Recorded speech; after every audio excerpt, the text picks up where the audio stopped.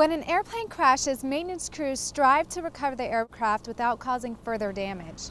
Maintenance crew chiefs with specialized training carry out the recovery effort. With the crash team, their job basically is to pick up the wreckage afterward or salvage the airplane if possible, and to try to preserve evidence for the Safety Investigation Board to determine the cause of the accident.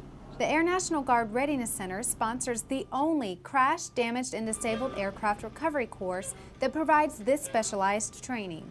This class and the knowledge they get back home and the requirements that they have to meet should give them the knowledge they need and the experience they need. So if something that does happen, an incident happens where a plane goes off the runway or crashes and they have to recover it, they can do that. They train on out-of-service aircraft from the Boneyard at Davis-Monthan Air Force Base. In 3 days, teams rotate between several exercises that vary from simple to complex. At the composite recovery course, students demonstrate how they would wear protective gear, use a rescue saw, mark hazards, and wrap and remove wreckage.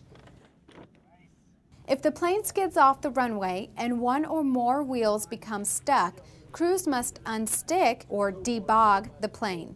Instructors empower a designated student team leader to decide how to get it moving again.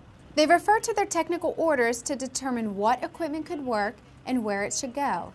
At the end, when they feel like, okay, we're ready, we would tow, we stop them, group them up together and talk about what they did. And if they had mistakes on how they set up their straps or whatnot, we correct it then, and then we make them go back before we allow them to actually pull the aircraft. So we've seen it set up many different ways, and it just kind of depends what the team lead feels is how they want to do it, because there's multiple different ways to do it correctly and safely. As teams rotate, new leaders take charge. Now we're going to lift it straight up, pull the truck out, and lay it straight on the ground. I want Sergeant Lopez, Sergeant Morales, and you. In a crane lift exercise, they use hand signals to communicate with the crane operator and then properly secure a fighter for transport. A front wheel failure on a larger aircraft requires a sling that distributes weight evenly. Placing straps in the wrong spot could cause further damage to the fuselage.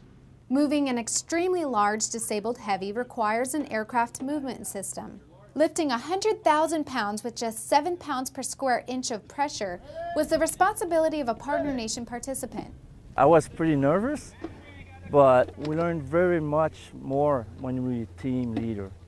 Yeah, than just a guy who worked around the aircraft. But that was a very good experience. Slow down a bit. We give them some guidance and lead them, and then we ask questions, to get them to think and to see how much information they're retaining. But the main objective is them to come out here and get this hand-on practical experience. They calculate requirements. What's our contact pressure on a fuselage? Set up cribbing and consoles, and then inflate airbags until all wheels clear the ground. It's incredible course. You got big aircraft and you got lots of tools to work with, and that's very good. What we want them to do is when they come out here, is we want them to try to make it as a real scenario as possible, to where they can take back this information and this knowledge and experience that they have here, and then go back to their bases, and they can spread that knowledge back to their units. I've never been involved in a crash, so cross your fingers it doesn't happen, but it's certainly a good experience that I can take home and teach the folks that I have in my crash recovery crew. Got any questions? This hands-on course provides vital skills to handle a rare but serious incident. You got 3 main goals with crash recovery. The first one is get your runway open back up, especially when you're downrange. If you got the only runway in the area, you've got to get it open back up so you can continue flying. The second one is to try and preserve the accident investigation. Of course, when an airplane crashes, a lot of times they want to know why, and they want to be able to find that information. And then the third one is to prevent secondary damage to the aircraft. A properly recovered aircraft can be salvaged for parts or even returned to service. Reporting from Tucson, Arizona, I'm Tech Sergeant Marcia Mascaro.